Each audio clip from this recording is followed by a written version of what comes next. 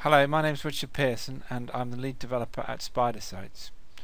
Now, if like me you're a web application developer working with PHP and you have an Apache web server set up to work with your PHP on a Windows system, then you'll appreciate how difficult it can be to actually debug a PHP web application. Basically, all you have to work with is a log file, and the log files are in the Apache logs directory. Now, I have several websites, and each of them is configured to have their own log file. So my main website development is on wsitebuilder.com. So on my system here, I've got a separate log for it, wsitebuilder.log. I'm just going to show you what the format required for the log is. As you can see, this is a PHP error log that makes use of the Apache logging system, and as you can see, it has a date, type, process, client, and then an error message, which is what we're interested in.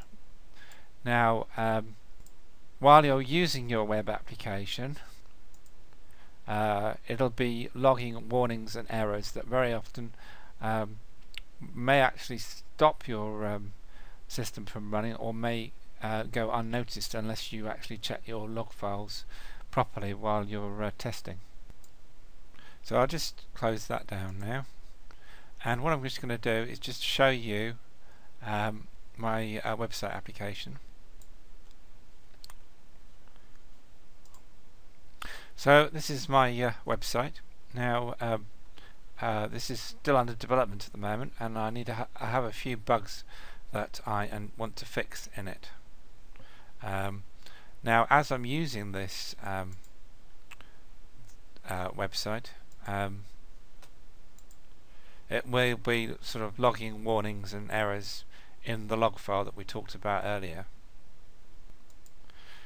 So that's what we mean when we're talking about a PHP website.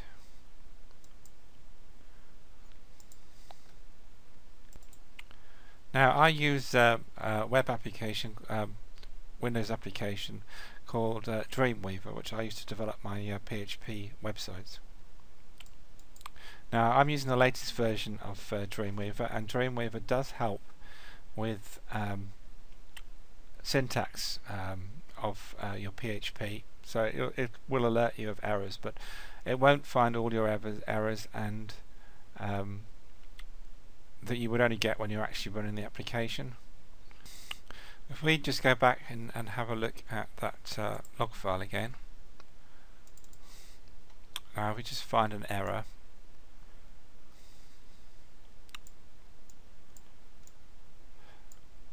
So for example, this one here. As you can see, it's quite a laborious process trying to locate errors in the log file, and it might be a simple solution to open the file in another application, but Apache locks the file so that it can't be opened by most applications, which is what our little program gets round. So I'm just going to fire up Dreamweaver now. So that's the problem. Now, what we want is a way to easily debug web applications as they're being used. Now, we've developed a little program called Apache PHP Log Monitor, which makes the whole process of reading the log file and making it much easier to understand. So I'm just going to start up my program now, and it's already opened that log file in a table format, which means it's much easier to read. Now, if I double click on an entry, then it brings up that message much more clearly and easy to see. You can see the file and the line number and the URL that was in the message. So that's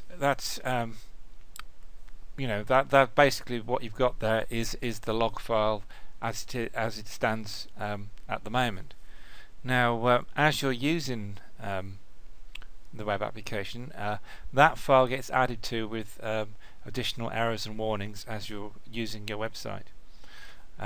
Now if you just opened the text file in an editor, then like Notepad for example, then you have to keep opening the log file and scrolling to the bottom of the file to find those new errors, which is a laborious process. And what Log Monitor does is it makes that much easier, because it automatically monitors the log file, and whenever there are any new errors, it automatically updates the system and shows you those most recent errors rather than all of them. It just shows you the errors as and when they're happening. Now not only that, but as errors occur, the system will beep to let you know an error has occurred, and the log file will be brought up in the application, so you can see those new errors and fix them in Dreamweaver or whatever other editor you use. So what I'm going to do now is I'm just going to generate an error that I know will happen on the system. If I register on the system,